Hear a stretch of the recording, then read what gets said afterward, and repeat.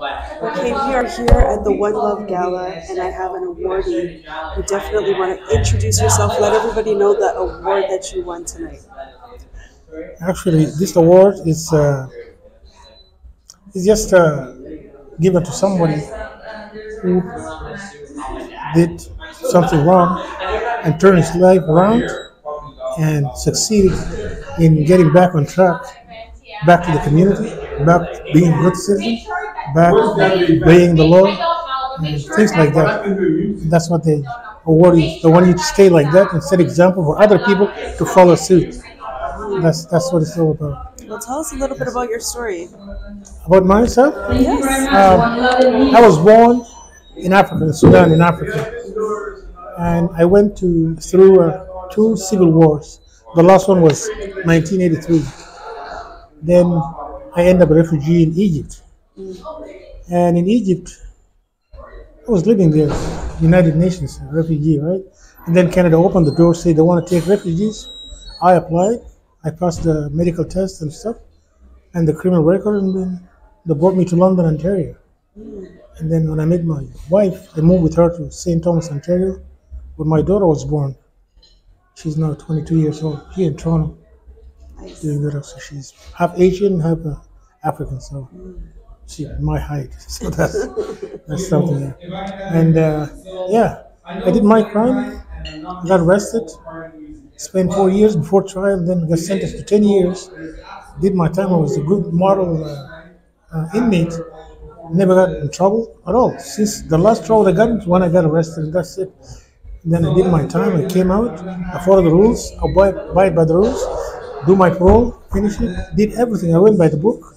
And they say, you're a free man now. So and here I am. They gave me this one just to say thank you for. They want to set an example for other people to follow suit. Yeah, I think it's everybody deserves. We are humans. We do mistakes, right? And then everybody deserves second chance. When you get the second chance, make the best of it, and just make sure that you don't turn back, because that's going to be. That's all I can say. Yeah. So talk to us about what it feels like receiving that award for all your hard work. Actually, to be honest with you, I myself I couldn't believe that, but it's happening, right? Like the award itself, I was sent this email telling me that you're nominated for this award by people that were following me from day one.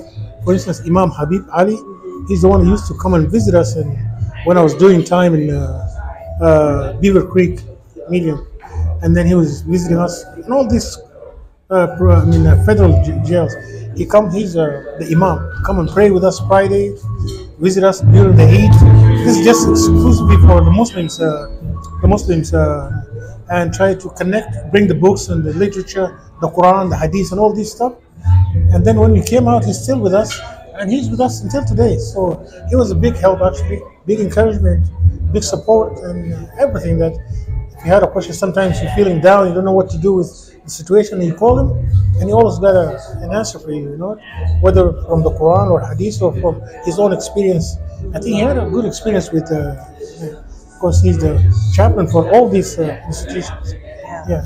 So this award, it's a manifestation of something that I did right for the first time. It seemed to me I was doing something right. Otherwise, I wouldn't get this one. So yeah. So that's gonna sit in my room. Look at it every day. That's achievement for me. Since my conviction, whatever that is. Hopefully, I'm not going back to that. Actually, by the way. After I got out, I didn't stop. I was just on the move. I went to school, got into apprenticeship program, finished 10 weeks, I guess, and I got from there, joined the union. I'm a union member right now. 506. The money's good, life is good, no going back. So I think, Well, cheers to the future. Thank you. Keep up the awesome work. Okay, I will.